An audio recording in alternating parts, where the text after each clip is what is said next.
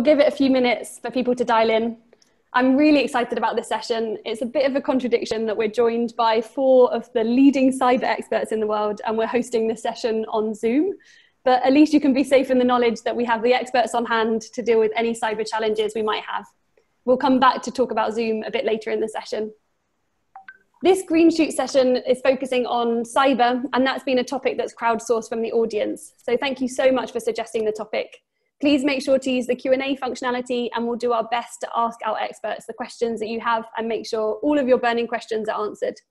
If you search cybersecurity in the news, it seems that every day there are many victims, from consumers to businesses to even countries.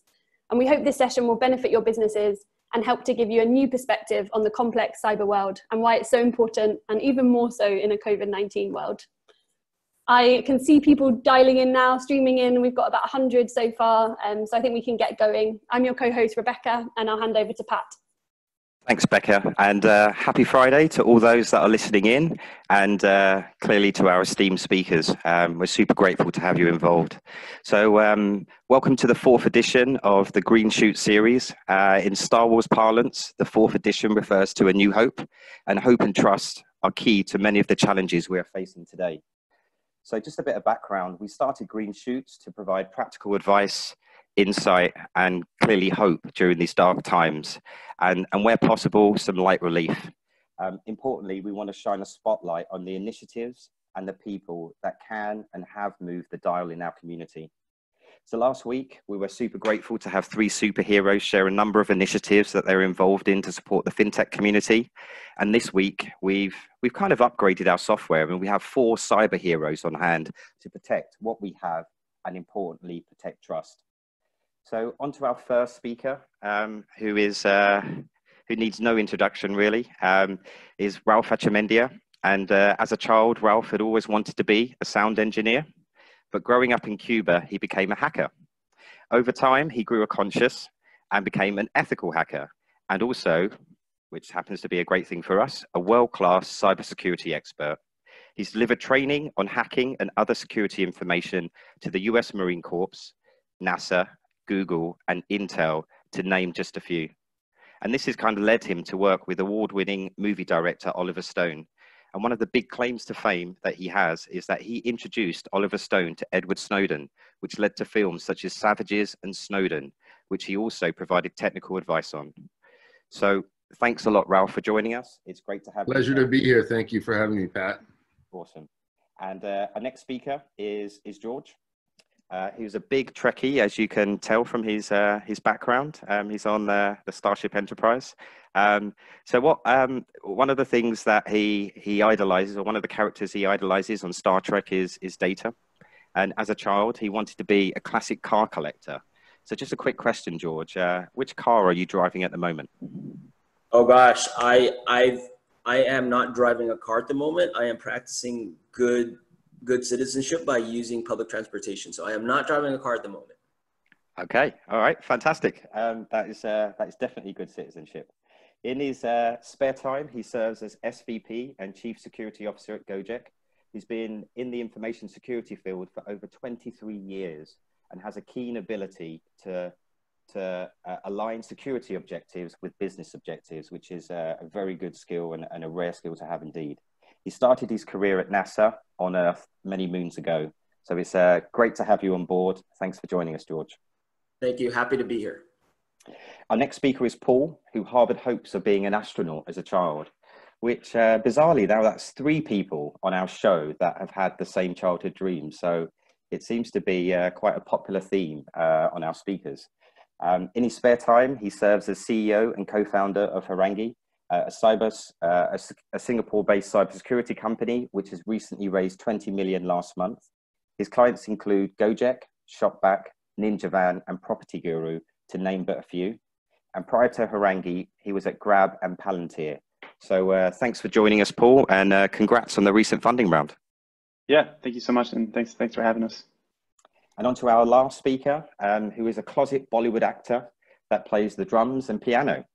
As a child, Jagdish aspired to be in Indian movies. So if you're still interested, I'm quite sure that Sopnandu has contacts in Bollywood. So there's still hopes to realize your childhood dreams. In his spare time, he's the managing director at CrowdStrike for the Asia region, a next-gen cybersecurity company, and he's got an impressive career that has led him to serve at McAfee, Cisco, and Larsen Toubro. Thanks for joining us, Jagdish. And one thing I am going to ask you at the end of the show is a Bollywood song. So maybe you could close out the episode in style. You don't want me to do that with the musician in the group, but Thanks. And so essentially what a lineup we have for you today. The focus of this session is to explore the growing importance of cybersecurity. So let's get the show on the road, and we're going to start with our usual repertoire of a day in the life. So I'm going to start with you, George.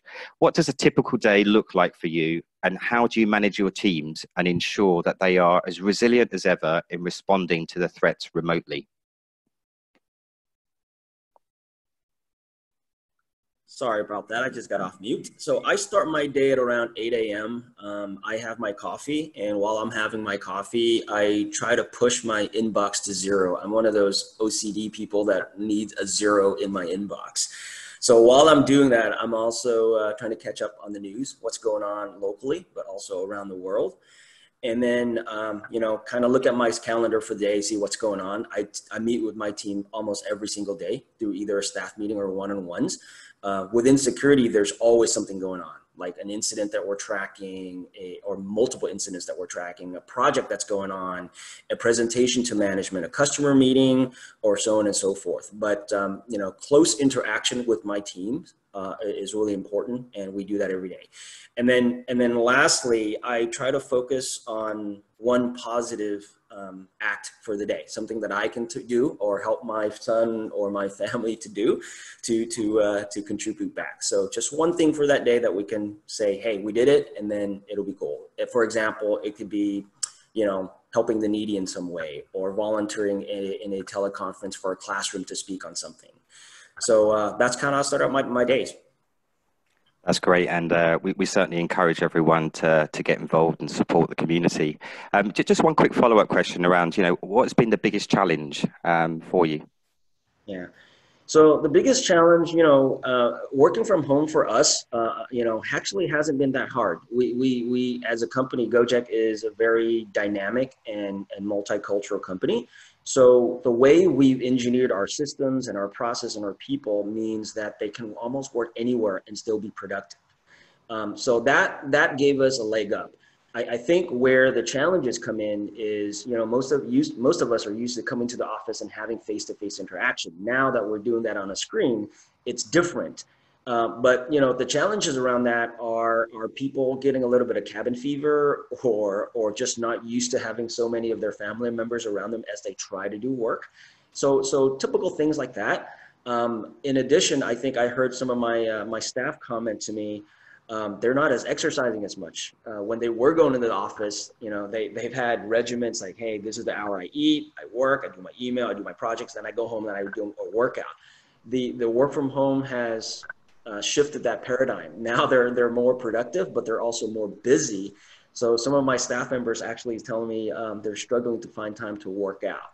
So, how we approach that is typical. We try to set up schedules and what we do, certain ranges of hours for the day, so that we really encourage our staff, or I encourage my team to take time to work on their stress levels and manage it as well. So, all in all, it hasn't been that hard for us, but at the same time, we are adjusting like most everybody else. Nice. Ralph, I'm going to come to you next. You have a pretty unique setup at home at the moment. I hear your household calls you the squad father.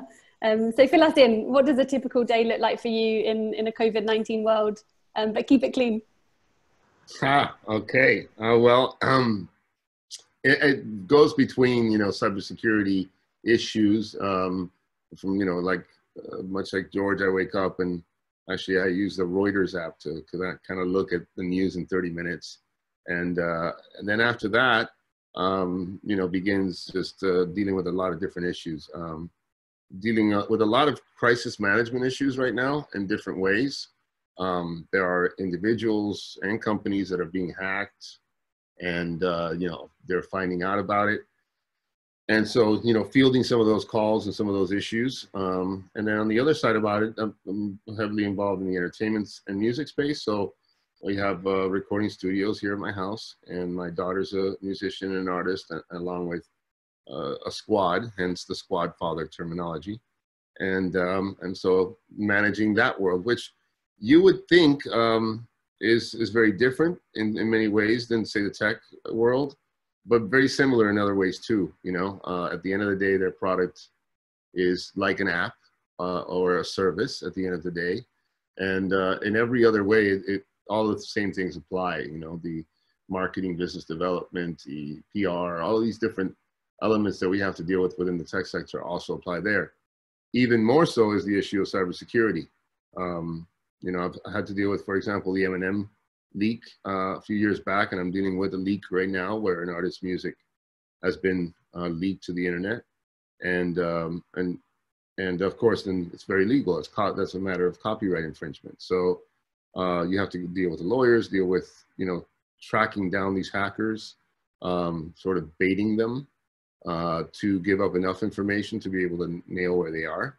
So there's a lot of that going on that is not going to be reported for a while because the news is completely just dealing with the COVID-19 issue. But that's generally, it's a good thing, deal between, you know, fixing problems and at the same time, you know, having the energy of this creation constantly happening here at the house is really great. It's a great time for creativity. That's great to hear. Certainly creativity, but it sounds like very intense and busy days. And one of the things I want to move on to, Paul, is around how do you keep your team motivated throughout the days as a founder? Yeah, I think you know, I think some of the work from home stuff has sort of made it a little bit more difficult. I mean, you know, when you're in the office, you can kind of have those just gatherings at random times. But you know, as we've kind of moved to this work from home, we've been working from home almost 6 weeks now. You know, like you have to be a bit more scheduled around it. So we do Monday and Friday sync ups. So every Monday and Friday, I present to the company. Like on Fridays, I do interesting topics along with how the company's done that week. Mondays, we kind of talk about what we're planning ahead for the week.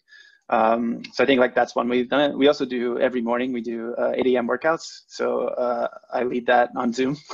They're just like 10-minute, just like HIIT workouts that kind of run through with the team.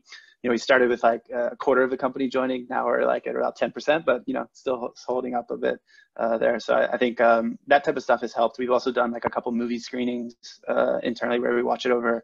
You can't use Zoom actually because it blocks streaming, but you can use Discord or other stuff like that, which has been quite fun and entertaining. And we did a karaoke on Zoom as well, which is quite fun. Nice. And same question to you, Jagdish. How are you staying close to your customers in a world when we're all working from home? What does that look like?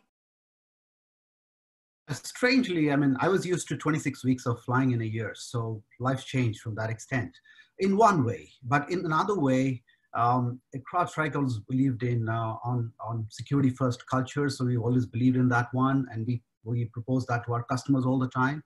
And since we are on cloud native platform, it's easy for us to reach out, and that's what we've been trying to do. My team members, we've been reaching out to customers, even the ones who are not for help, and different tools. All our business tools applications are on cloud. In some ways, it's business as usual for us, right? Personally, for me, again, many ways we are in touch with team and customers. With team, I just heard about some great stories from Paul and George. We do that a lot as well. Just the other day, we're trying to play Tambola. I don't know how many of you are familiar. We used to call it Hadjy or Tambola. We're playing that as some music with the team in the evening. So yeah, some of staying connected. Personally, I start the day with my workout regime. And since I moved to Singapore, I've always had my trainer joining over Skype. So for many ways, it hasn't changed for me. But we're making sure that for our customers, nothing has changed and it's business as usual. Thanks, Jagdish. And you know, we want to move on swiftly to some cybersecurity-based questions. And you know, with large parts of the world working from home, you know, using personal systems, personal gadgets, home Wi-Fi, which is connected to multiple devices in the household, what are the risks of working from home? And I'd like to ask this question of George. So this is a top of mind top of mind topic for a lot of CISOs I talk to, right? Typically when users start working from home, there's this, before COVID, there was already a blur between personal systems and work systems. Now it's that topic or that issue has come home to roost. So with Wi-Fi specifically, I think, everybody on this call is probably using Wi-Fi to access this call. Basics, right? Go back to security hygiene basics. Have a password, not easily guessable. Have a network that's specific just for you or your family and your devices to keep others out. I think also more importantly is during this time, we're seeing an increase, probably 2 or 3 or more times the amount of attacks that are focused on phishing and social engineering, because they, the bad guys do know that we're all working from home, and so they really target into that, right? Ransomware is another one that I think most folks have seen in the headlines. I'm glad to have Jagdish on the call. I'm sure he'll talk about that as well. And then we're all here on Zoom, and everybody's seen the headlines on Zoom. Zoom, by the way, my opinion, they're one of many with security issues. They just happen to be one that's been really under the spotlight, that's been called out. So I would balance that comment by saying other web conference solutions probably have the same issues, and they're taking this opportunity to ramp up their security as well. But Zoom is taking the right steps, right? For us specifically, we did a top-down review 2 months back on Zoom, and we put in some basic security controls. For example, it requires a password. Those who are not within the company, for coming from outside the company domains, will require to be placed into waiting rooms and admitted one by one. And we also whitelisted only our company's domains into the Zoom instance that we have. So there's really these basic things that you can do to really move the needle on security. So it isn't, oh my God, these technologies are so insecure we can't use them. No, listen to your security team if you have one, and trust in them that they can look at the setup and help you secure it. But all in all, I kind of step back and look at this and how do cyber threats impact us? Now that we're working from home, and what the new norms will be. It would be essentially around these areas, the basic stuff, like you said, Pat, around your Wi-Fi, your social engineering attacks, your phishing, all of those things. I'd like to move it on to financial services. So Jagdish and Paul, a lot of your clients are financial institutions that are now having to adapt to working from home and adapt their systems. I was talking to a Philippines-based FinTech recently who was talking about the challenges of working with clients now in financial institutions where they're struggling to move their information to cloud, they're struggling to adapt to this environment. Jagdish, what's been your experience in working with financial institution clients? And then Paul, I'd like you to chip in there too. Yeah, I think somehow it's my personal reflection as well. This pandemic, this COVID-19 fundamentally is going to change the way we'll do business for sure. But in many ways, it's also exposed the way we've been conducting business. So it's kind of really going to be a massive inflection point with the business models. So in the security world, it's just not the banks, and it's been largely the theme around that we've relied on signature-based protection for years. And mea culpa, we've all been talking that layered approach, signature-based approach, which has worked. But here is a scenario. We got to change a mental model where the perimeters are out from a global workforce or employees who could be probably 10 or 20% remote. We're talking about banks and fintechs where 100% of their employees are remote. So we got to first look back saying, how can we get out of our reliance on signatures? Because when you have the corporate devices working from home, you can't have an update on signatures, and it's not possible. So you got to look at how we leverage on all the new technologies available. I'm sure Paul will talk about that as well. Artificial intelligence, machine learning, use all this power to really start to predict some of the threats. So we're doing that. And we're asking our customer, all the banks, to think of it. Think of cloud as the first way to go. We've been saying that in CrowdStrike for years. And I think there couldn't be a better time with where COVID-19 might go, but business models have to factor in pandemic for future, right? So cloud first when it comes to business applications, and also security would be the next one. But I think in these times, I would say my urge to the banks would be the easiest vector will be access. So make sure that the VPN clients, whatever, or the multi-factor authentication tools you've got, those are the ones which are vulnerable, and make sure they're dynamically patched and integrated. But I think the softest vector would be people. And at these times, we would urge everyone to really make sure that your employees are aware of the risk, that they know how to call out essential movement of a risk, and that would help the organization stay sane and secure.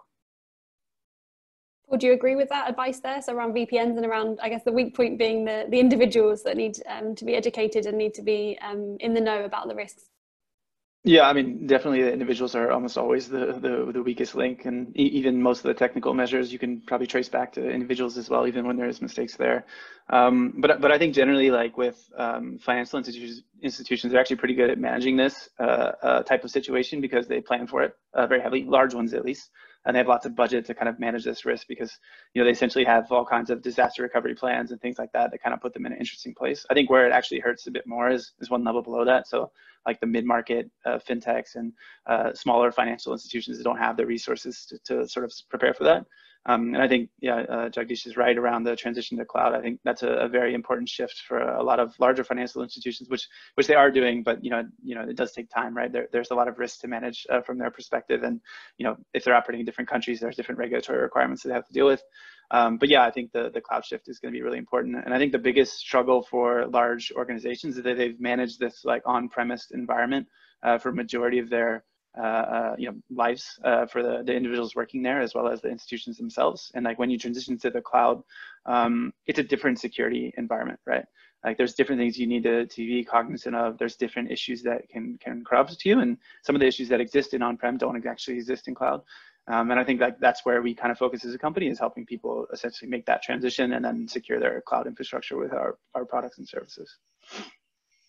It's great that you touched upon some of the smaller businesses, and I want to stay on that topic for a little bit longer. And before I move on, I just wanted to pick up on this, Paul. What advice can you give to some of the bootstrap startups out there that are facing multiple challenges, and sadly, maybe cybersecurity isn't in the top 5 list? What advice can you give to help some of these guys out? Yeah, I think the biggest and you know, it's frankly free advice and something that you can do like tomorrow that you don't have to pay for. It's just like implementing, especially if you're bootstrapped in early stage, is implementing security as part of your company culture. I think if you do that, like it's going to set you up for sort of success long term.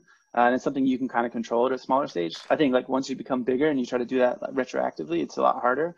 And oftentimes like you'll find mistakes that I'm sure most sysadmins can sort of attest to as they've come into companies. They're often fixing mistakes from the past, but I think generally the cultural aspect in implementing that into your company, especially if you're a FinTech, is really important. So just thinking about it, talking about it, making it part of your core values, making it part of your onboarding, those types of things, it sets you up for success. And then of course, like as you grow, making sure you implement the technical measures as well as the sort of people and training measures that are required. But I think the biggest thing that companies can do, especially at a small stage, is just like make it something you talk about every week. Make it something that's discussed at your leadership meetings, whatever those look like, and just make sure that people understand that it's a focus for the company. Okay, now that's interesting, and I kind of want to kind of stay on the same topic, but ask that of you, Ralph. You deal with high net worth individuals, you deal with big corporations as well as startups, and what advice can you give if we're focusing on some of the smaller businesses, in particular around crisis management? Well, honestly, especially with small and medium businesses they have the most trouble with this, because even before COVID-19, they really don't have the resources that the larger corporations do. And much like Paul said, like within finance, generally speaking, the larger organizations, they really understand risk. And when I say understand risk, they understand how much they have to be willing to pay for that, to manage that risk. And so with these smaller businesses, it's really a tough one.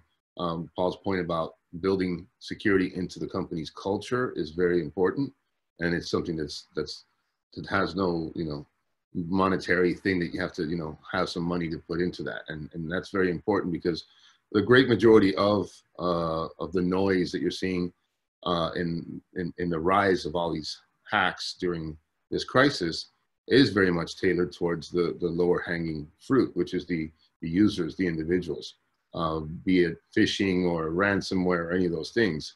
And now the only thing is that for organizations that have larger groups of people working from home, that is now expanding the attack surface for the attackers, because most of them are VPN'd or connected into their networks somehow. And generally speaking, not to say that this is of all companies, but generally speaking, once you VPN in, there really isn't much filtering of that traffic into the internal environments. So things can get on your laptop as a person and then reach their way into the servers and other environments with such many more numbers, because before we were sort of behind the perimeter if we were at the office.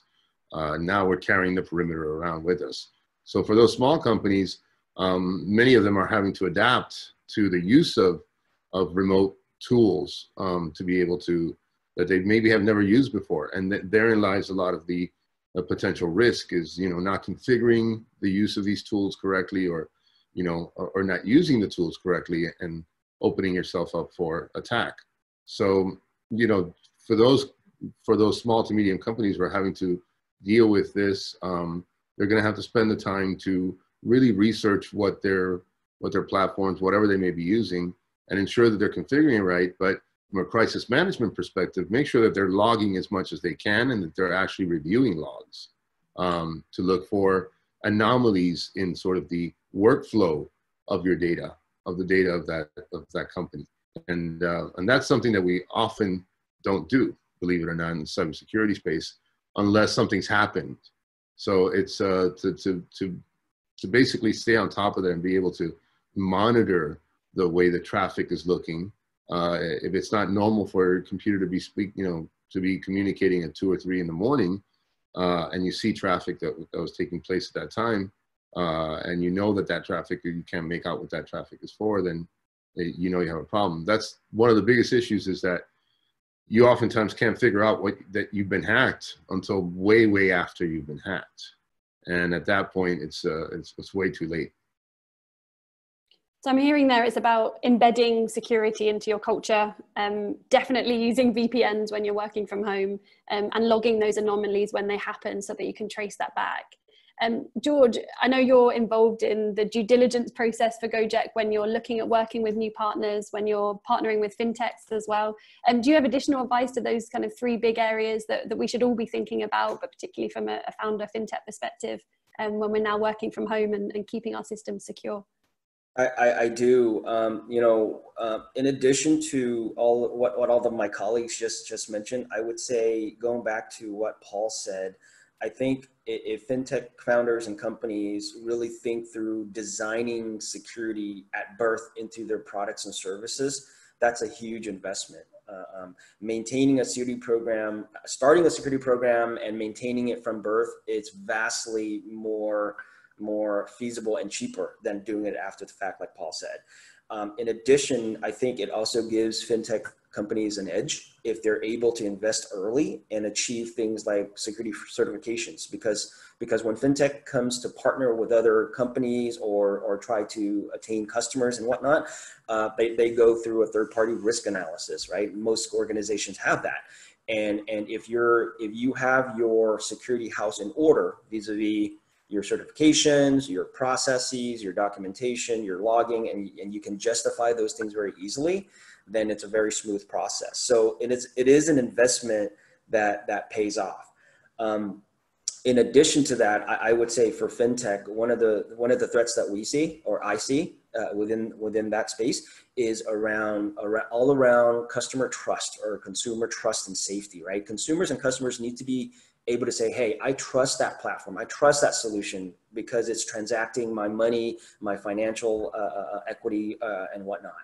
And so things to watch out for on that front is account takeovers and fraud, right? The fraudsters were always going to look to take over somebody's account for the purpose of defrauding them from money. So there's risk programs within FinTech companies. They're very common, but I would say, focus on that early, build a strong foundation so that, your products and services are are as resilient as possible against account takeovers and fraud. And I think making those type of investments will, will save a lot of time and level of effort and capital expenditures in the future. Thanks, George.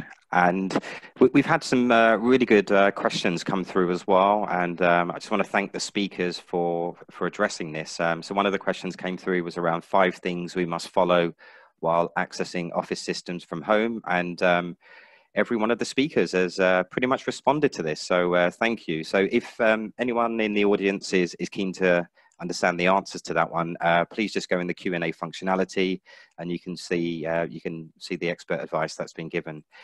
Just moving on to one of the audience questions that's yet to be addressed was around the signals that indicate that hackers are taking advantage of COVID-19 or your own offices. And can you shed some light on this? Maybe Jagdish, if you could share your thoughts. Yeah. So I think even before COVID-19, we're going to look at where the problem was shifting, and I call it the blind spots. So if you look at successful breaches, and not a good thing to talk about, but the breaches have been happening. And one unifying theme is as security practitioners, we've been depending on looking at malware. That malware-centric approach to protect organizations has been a failure because more than half of the successful breaches didn't have any form of malware. And if I have to simplify that, there was no portable executable program loaded on the disk.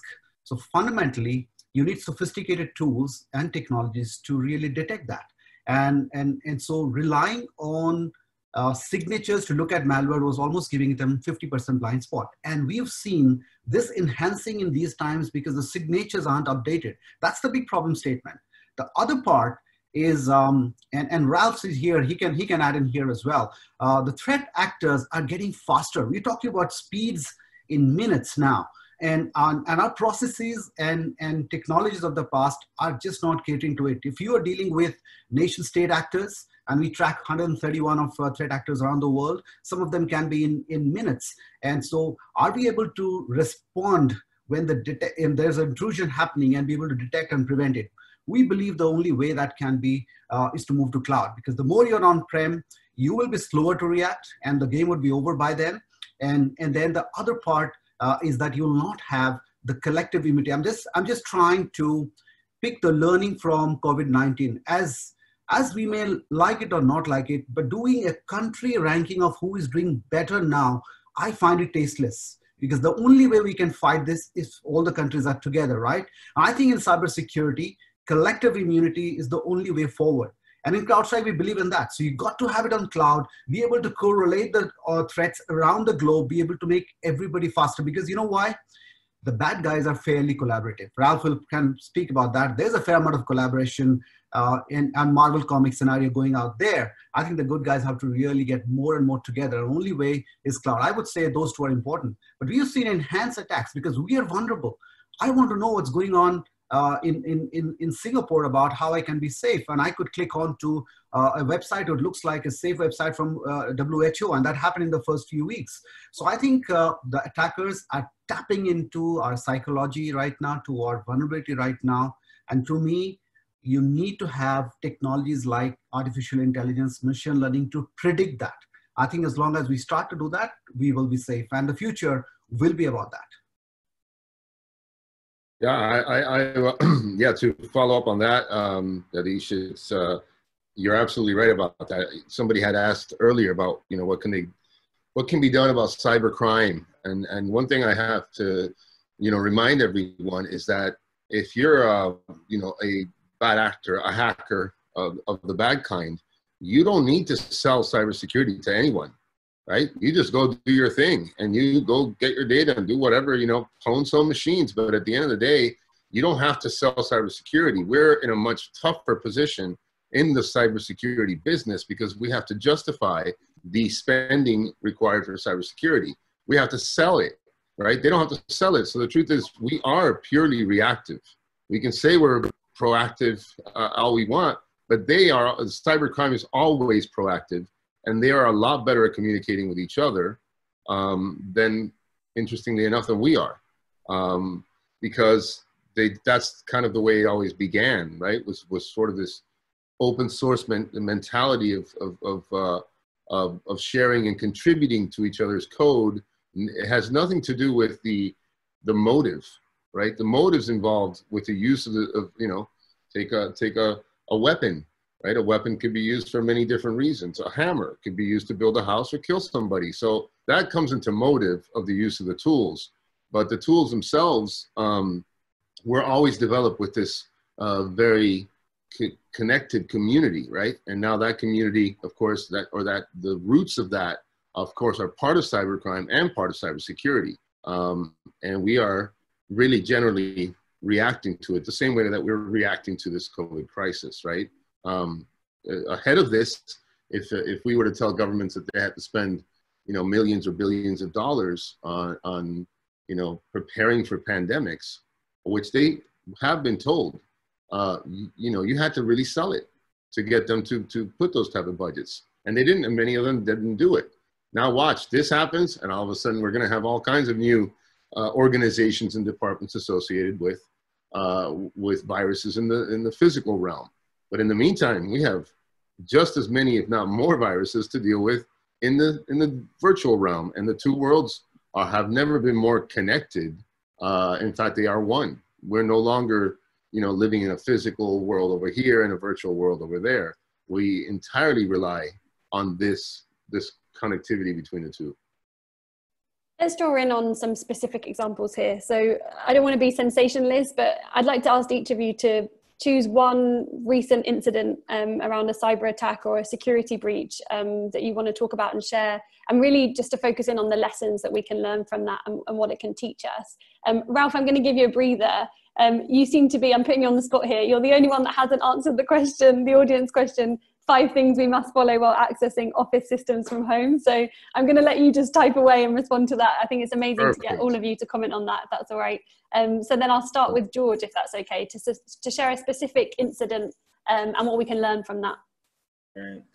So obviously, full disclosure, I will not be sharing any incidents at my company, practicing good security, communications practices. But I've been doing security long enough where I've gotten battle scars around some of this, all the way back to my NASA days. And I'll give examples. Probably they're not too recent, but they still apply. Back to what Ralph said. You know, the bad guys typically don't, you know, they don't need to try new stuff because the old stuff still works, right?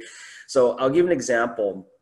A healthcare institution in the U.S. in Southern California had malware, and this malware was really nasty. It was actually ransomware. They're not a giant healthcare company. They're kind of medium-sized. And what they didn't have in their IT department was they didn't have backups, or their backups just didn't work.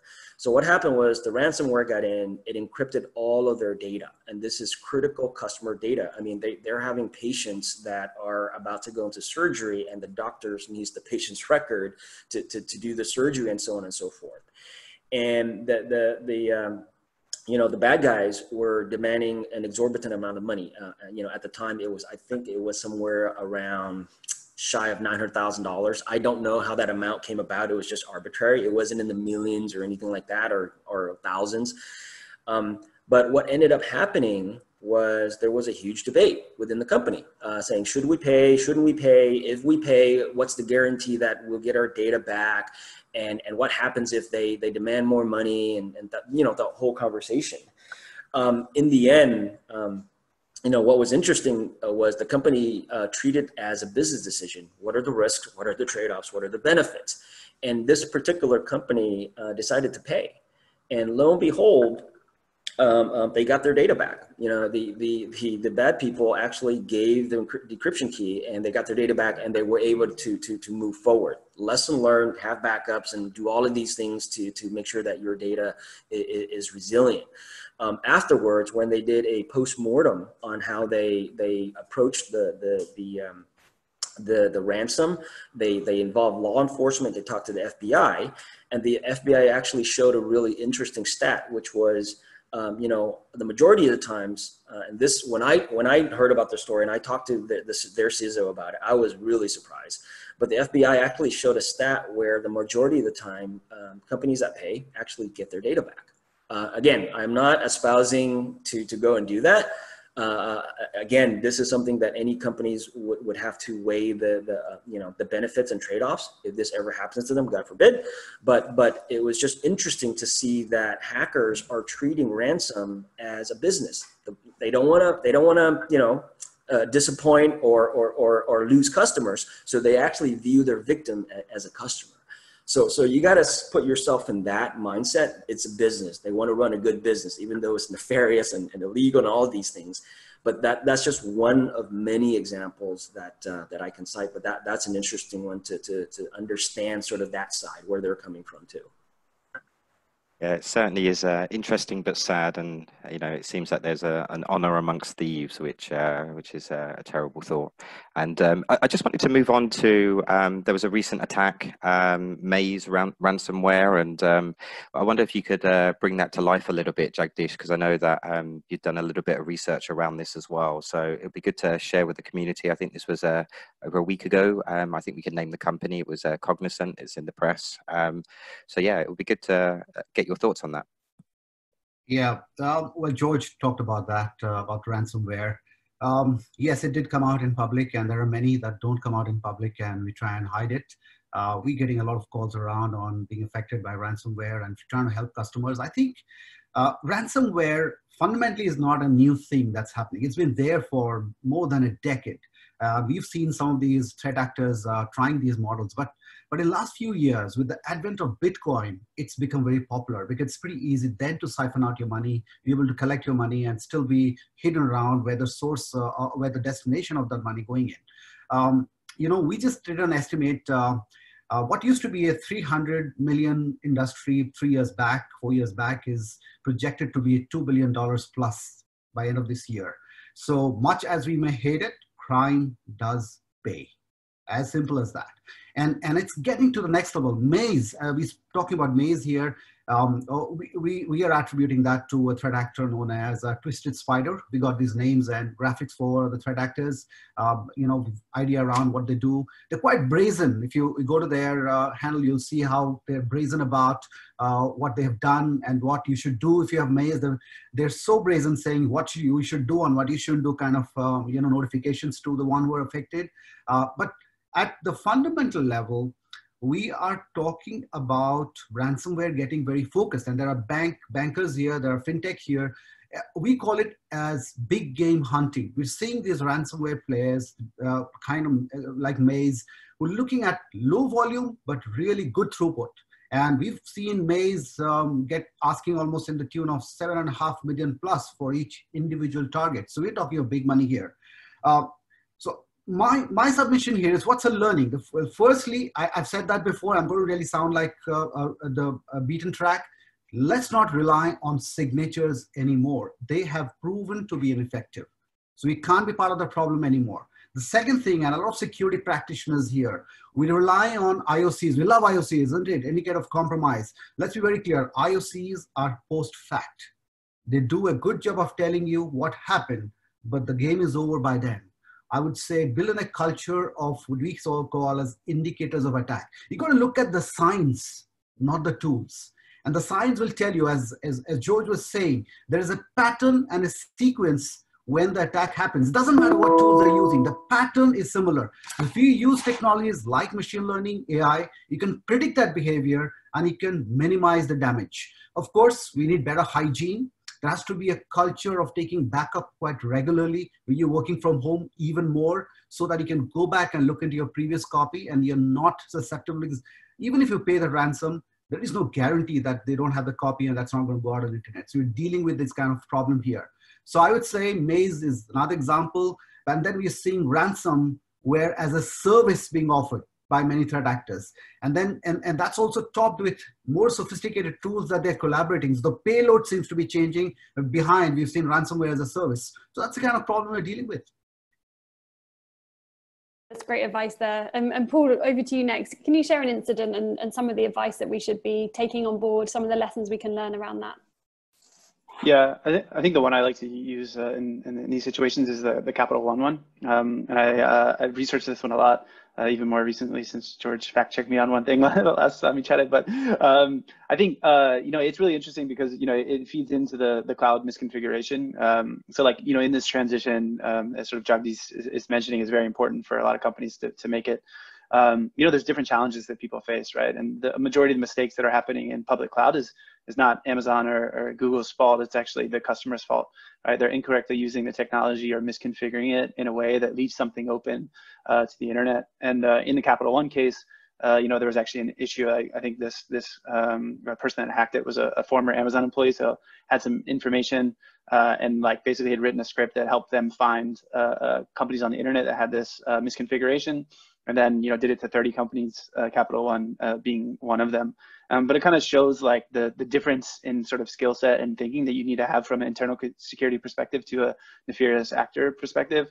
Because in some ways, it's much easier to be the bad guy because you don't have to choose a target, right? You're essentially looking for someone who's left the front door open.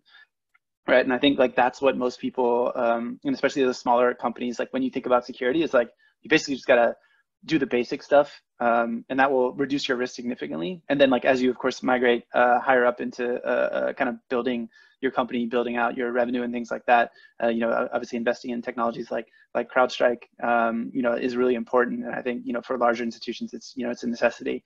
But I think it's a graduated process where like the first thing you need to do is make sure all your doors are locked. And then you can probably put that fake alarm sign out in front of your house, and hopefully one day you'll have an alarm too. But like, it's gradually sort of building your security capability as you go along. And then like kind of that goes back to my original situation of like, implementing security as a culture helps you build that capability over time, which I think George and Ralph both touched on as well. And that really sort of prepares you. And I think in the Capital One case, I actually know some of the people on the Capital One security team, and like, they're doing a great job and they still do a great job, right? But I think the important thing to note is even if you have, millions and millions of dollars of budget, or billions probably in their case, you can still make mistakes, right? And you have to be cognizant of that. And like what's most important is being able to react quickly as well, right? And understanding the indicators of attack, as Jagdish mentioned, but hopefully you can catch it there. Not everyone can. So you also have to do the indicators of compromise as well. And like we talk about it in simple terms, just protection, detection, and response. Like all three of those strategies are important, but you need to know that something has gone wrong so you can respond to it, right? Which is, I think Ralph was talking about monitoring and things like that, and log collection and just keeping it, right? I think, for us, we're working with mostly, I guess, some quite big companies these days, but a lot of our history of Horangi is mostly working in the SME space.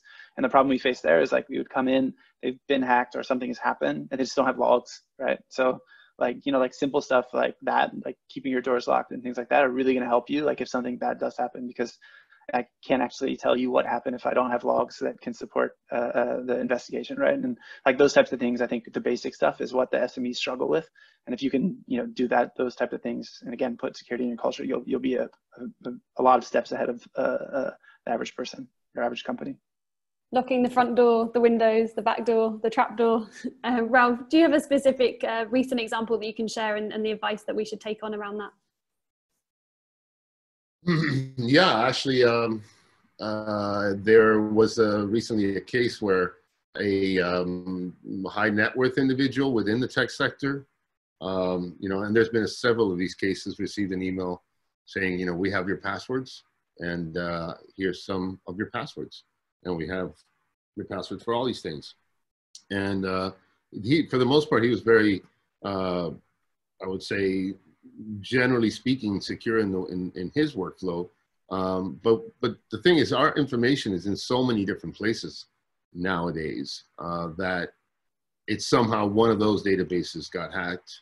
And they were very much kind of, the interesting part about some of these cases is that they're not necessarily like, as mentioned with ransomware, this is a bit of an odd one because they weren't being very direct about what they wanted.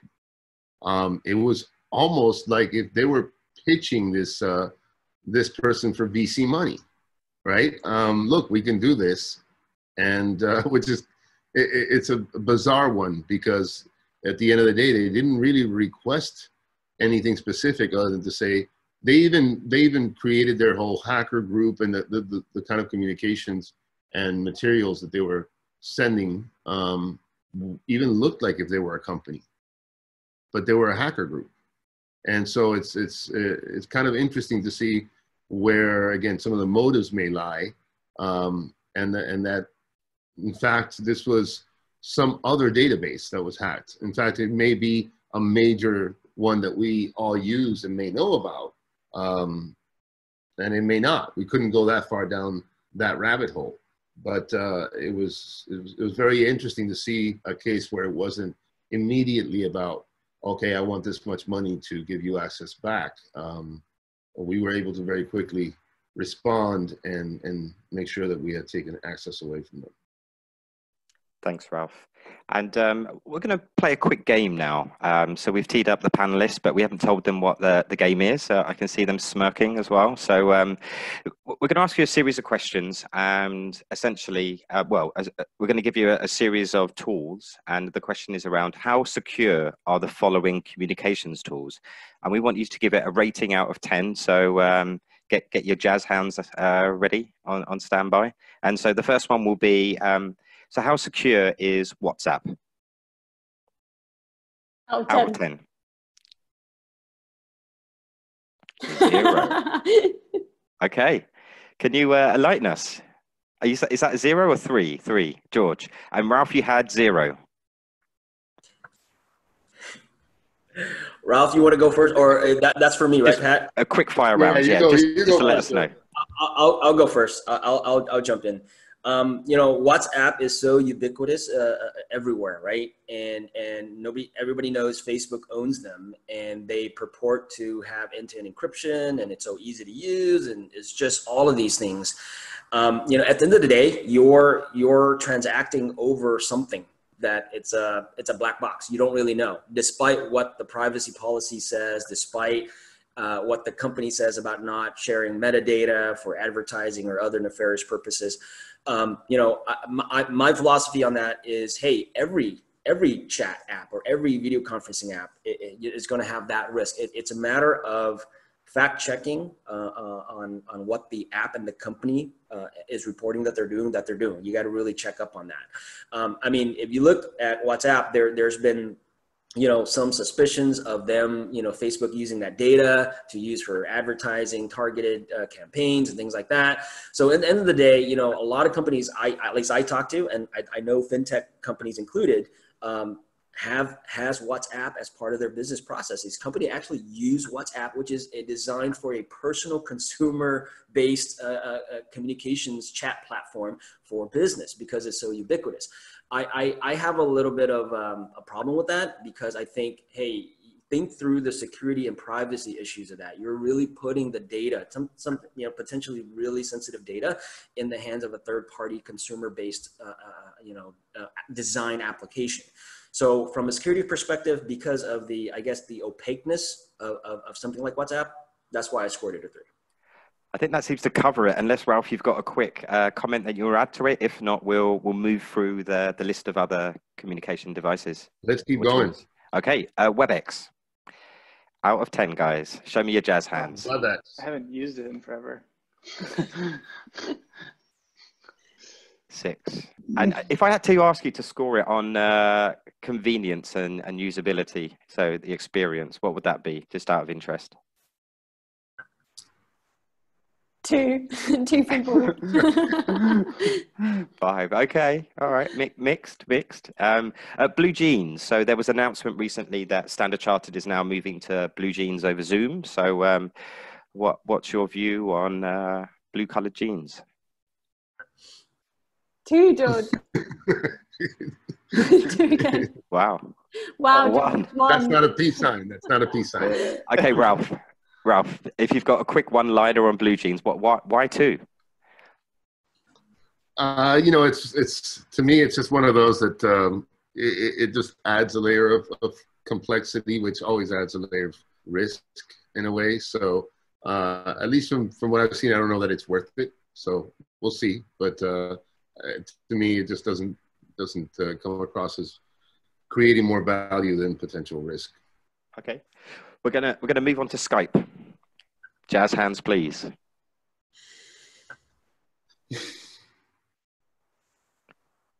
Six is pretty high from Paul. Yeah, well, I mean, you know, it's now own. Is it even Skype anymore? Or you're saying Skype or Microsoft Teams? Because it's kind of, I guess that part was confusing me. I'm thinking Microsoft Teams, but I think for Skype, just the general usage there. Yeah, maybe I'm more of a 4. Okay, a one-liner to add, Jagdish? Oh, I think we've all used Skype, and Ralph is right about Teams. So I would say from a user interaction, the world has moved much faster. So I'm looking at it from one of you as a user. I still there's a lot of work to be done. Okay, so we've got a couple more. So the next one is Telegram. Yeah, I'd say like 5. Really? I thought this was going to be the highest to 10, the closest to 10. No? George, why only a 4? You know, Telegram, TikTok, WhatsApp, all of these things, you know, and I'm not here to espouse or advertise anything. I actually use almost all of them for various, you know, communications channel. But again, it kind of the same reasons for WhatsApp. There's somebody in between me and the destination that I'm talking to. And you know, is that in between transparent or opaque or somewhere in between? And that's kind of how I assess it. Okay, that's fair. And there's one missing. I wonder if you guys can guess the missing communications tool, the one that we're on right now.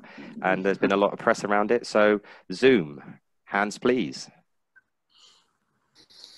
Pretty high. Okay. Super high. I'm curious. Please, George. And then Jagdish, just very quickly, if you give us 1 or 2 lines on this, because there's been a lot of negative press recently about Zoom. Yeah, I'll go first, and then I'll turn it over to you, Jagdish. Like I said earlier, I think they're on the spotlight, and there's a silver lining when you're under the spotlight. Everything is shown up, and Eric and the CEO has really stepped up and say, hey, we take these things seriously, and no fib, we're going to take care of it. They took some concrete steps as quickly as they could. In addition, customers had some basic things that we did on our end, like here at Gojek as well.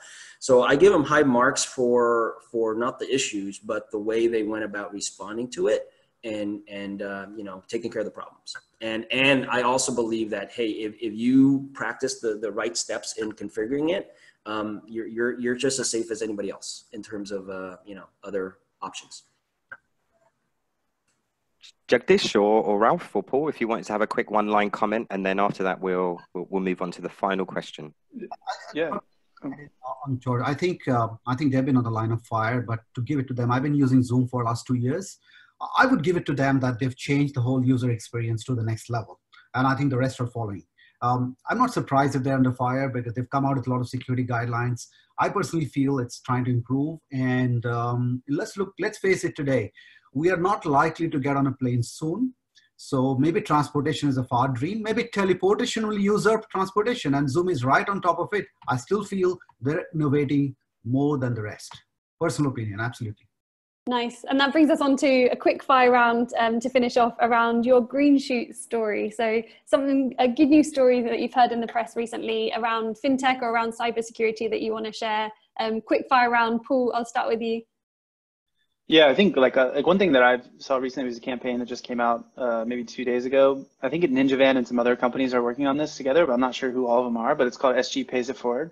So it's simply like a cool thing that they're doing to essentially provide I guess like health packs. So it's like masks, hand sanitizer and stuff out to the community. And it costs like $25, but you essentially pay for that. You don't get it yourself, but it goes to someone in need in Singapore. So that's one thing that I sort of supported recently. I thought was a cool idea from the company's perspective, but also to help out the community here in Singapore. So that I saw it yesterday. And when you asked me the question, I sort of, it popped into my head, but I think that's the one exciting thing in the tech community. I wouldn't call it really FinTech, but it's cool that they're doing that and thinking about sort of getting that equipment out to people that need it. Nice. George, same question to you. Yeah, so I read a recent article about a small town in Texas where because of COVID, the local church was closed, no more mass, right? So the local elementary school kids decided to build out a small place within their classroom to allow the pastor to come in every Sunday and conduct mass from the school, over web conferencing. So I thought that was really humble for very young kids to be able to do that, and they actually learn something out of it too, which is setting up the camera, the technology, how to configure it, how to add hundreds of people to it, and just allow the community to get back to normal as much as possible. So that was really a touching story to me. Nice. Ralph? I was actually a part of participated in something that some friends in Estonia put together called the Global Hack 2 weekends ago, I guess. And we had over 12,000 people on Slack, and about 500 ideas. And at the end, there was about somewhere around 120 projects were created. By that, I mean prototypes were built in 48 hours for all kinds of different problems. And it was just a very interesting and getting people from all over the world that way to be working on solutions for these problems that we're dealing with now was great. I was mainly mentoring and judging on or choosing the top ones in the media and entertainment section. But there was stuff that, that was related to FinTech or identity management or healthcare. And it was just very interesting to see what we can do in a matter of 48 hours when we all get together. And it doesn't matter where we are anymore, because the truth is we're able to work 24 hours a day in many ways, right? Because the world is turning. So it was a very interesting experience. And also it was a hackathon basically. But one of those that really was interesting was that, if you guys know a singer by the name of Erykah Badu came on, quietly without telling anyone that she was in these Slack channels. And her experience, in the end, she performed, and she said something that was very touching. She said, "I think I finally found my tribe." That being sort of this idea of a global hackathon thing. And it was very interesting to hear that from somebody in the arts and entertainment space who was really just kind of popping around in every different subject matter that was on there. So it's really good to see people come together, interestingly enough, at a time when we couldn't be physically further apart. That's an amazing story. I think we're going to see more of these digital hackathons happening around the world. I know we have a number planned from MAS's side. So I'll flash a QR code at the end of the session on the screen to join our Telegram group, where we'll share more about, firstly, the answers to any unanswered questions that there are here, but also some of those digital hackathons we have planned. Jagdish, take us away with your green shoot story. Are you going to sing us your story? No, I'm not going to sing the story, but I think I can share about something that's been really hitting me pretty strongly. The lawmakers around the world aren't the most popular ones, the police officers. I don't think they'll ever get a popularity contest rating high anywhere in any country. We can debate which country is better. But I think when I see these videos of police force trying to play a band, singing songs to motivate and keeping people positive in these times, it touches my heart. This is not the mental imagery I had about police officers. So my heart goes out to them. And I really want to thank all the essential service providers who are keeping us safe and happy right now. And we feel like we are on the line of fire. They're the ones really taking care of it. I mean, there are people working in factories right now to make sure essential goods are available. So to me, my green shoots moment is just the fact that can we all start to enjoy the basic joys of life and go back and give some more with gratitude. I think I've personally been going through that journey. I think we should all observe this more. This is going to get even more important. We're talking about just can we culminate all our general life-saving skills or life purpose skills at play right now. That's beautiful. And with that note, I think I'd like to thank all of our panelists for joining today. Just before we finish, I am really excited actually to close with a very special and dear to my heart moment.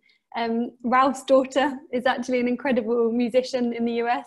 Hennessy, I think she's going to join us on Skype. Turn off my matrix. On Zoom. Let me turn off my matrix and and be the proud dad here.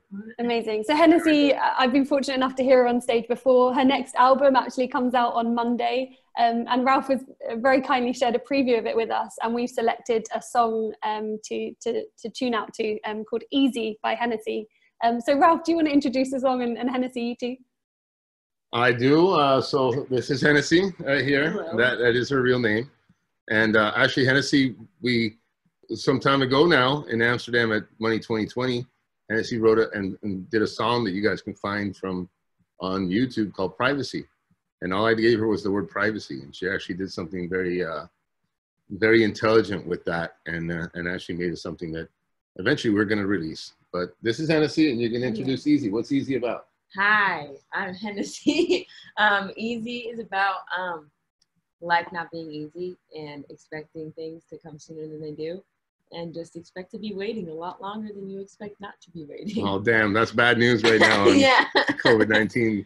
Well, yeah, that's the song. But it does help. And then over here, this is Infinine over here. There you go.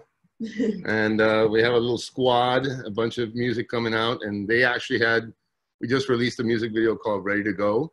So if you guys, like most of us around the world, are ready to go somewhere but can't, it's a fun thing to listen to. So, but let's go on to Easy. Yeah.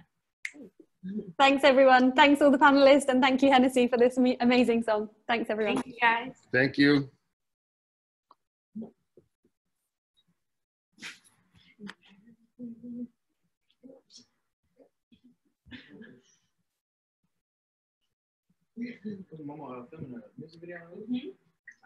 All right. Hey, so now we're going to do the